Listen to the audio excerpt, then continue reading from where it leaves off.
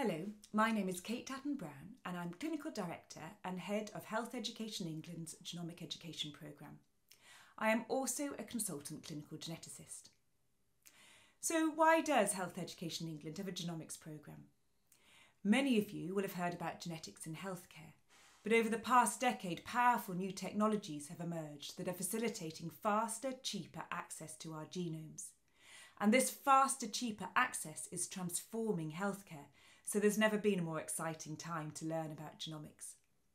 More recently, 7 genomic medicine service alliances and 7 genomic laboratory hubs have been established to help facilitate the integration of genomic medicine.